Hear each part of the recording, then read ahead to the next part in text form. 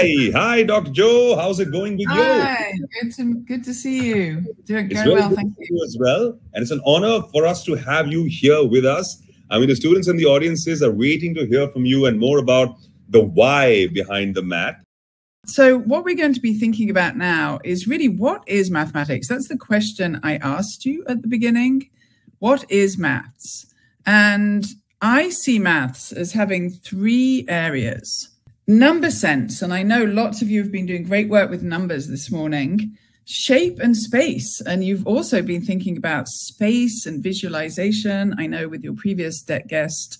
And then data science is the emerging new area of maths that is really important. But I also wanted to share with you some areas in mathematics that you should be thinking about as you do maths. Collaborating, talking with each other about ideas, so important. Using your intuition, we'll be thinking about that in a moment. Looking for patterns, as I talked about at the beginning, and thinking visually. So let's think a little bit about each of those. And I'm going to start by giving you a problem in numbers to think about. So here's a tricky problem, but maybe with the tips I gave you earlier, you can think about this. What is the answer to 18 times 5? See if you can think about that in your head. It's a good one to think about in your head. 18 times 5. So I see some answers coming in, and I'm curious how people worked them out. So I know that lots of people, when they're asked the answer to 18 times 5, they do this. They put up 18, or in their head, they think 18 times 5. It's called an algorithm. They can do 5 times 8 and carry it, and they go on like that. But there are lots of other ways to think about 18 times 5. So here's one of them. Some people think, well, I'm going to work out 20 times 5. Some people think I'm going to work out 10 times 5. Some people think about 9 times 5. And in all of these cases, I've shown what it looks like visually. So what's really important in number sense is to be able to think flexibly with numbers, maybe change numbers into others.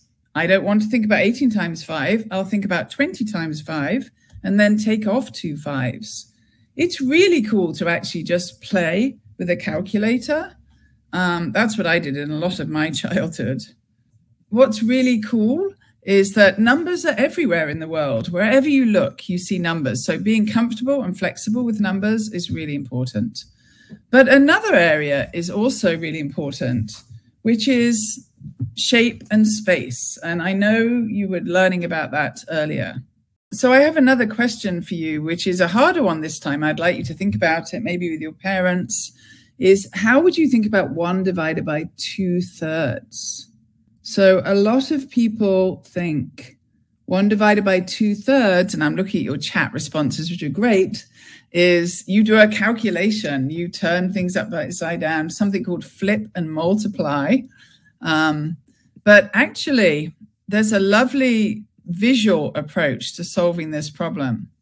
And I'm showing it to you here. If we think of 1 in this visual way as a rectangle, and we think of 2/3 as a rectangle, we actually can see that 1 set of 2/3 goes inside that rectangle, and then another half of that 2/3. That's why we know that 1 divided by 2/3 is 1.5. And so thinking visually in those ways will really help you. We know that our brains actually want to think visually about maths, and that when you think about maths in different ways, your brain is having all these amazing connections that are really important.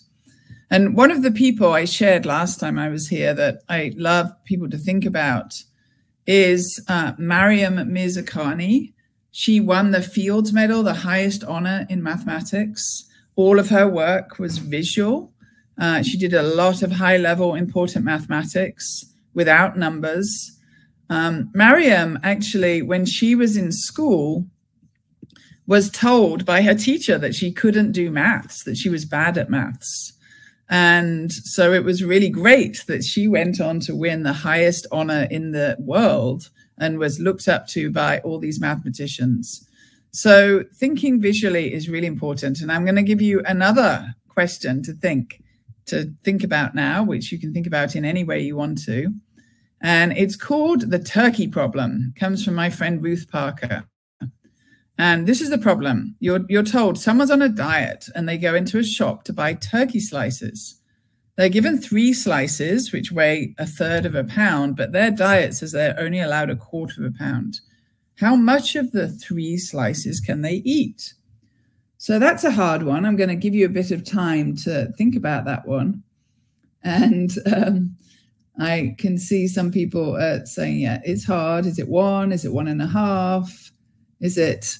So I can tell you that a lot of people, when they're given a problem like this, they set it up as a calculation and they do some hard algebra. And I'm showing you that calculation on the screen. 3 slices are 1/3, so I make it into X. But I wanted to show you what one 9-year-old girl did when she was given this problem. She said this. She said, they're given 3 slices, which weigh 1/3 of a pound. So she drew out 3 slices and said, if 3 slices weigh 1/3 of a pound, then I know that 9 of them are a pound. And I'm asked, how much is 1/4? So I'm going to take my 9 circles and make them into quarters and then add them up. So again, just a beautiful visual approach, and thinking visually in these ways is super important.